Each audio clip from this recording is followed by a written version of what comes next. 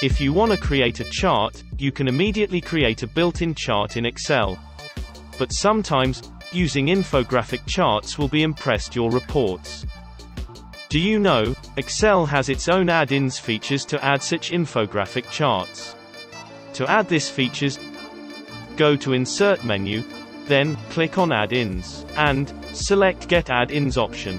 From the search window, type word like people to find people graph. Then continue to add the add-ins. Now the sample chart will appear. Next click the small table icon on the right top corner to select the data range.